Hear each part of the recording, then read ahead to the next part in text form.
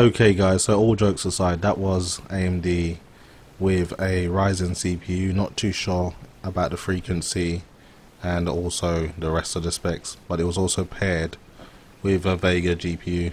They were playing Battlefront at 4K maximum settings and they were achieving a solid 60 FPS, and let me tell you, that's nothing to sniff at. That's actually very impressive. So, you know, I did take note of that, and I was thinking, I initially thought the GTX 1080 will be trading blows with the AMD Vega, with the game being locked at 60. Still can't get a clear idea of what its potential is and how much power it's actually holding back, but to hold a solid 60 Battlefront, that is pretty impressive. So this is my GTX 1080 Founders Edition, same level, same settings, and you can see the performance is pretty similar, but things are going to be interesting.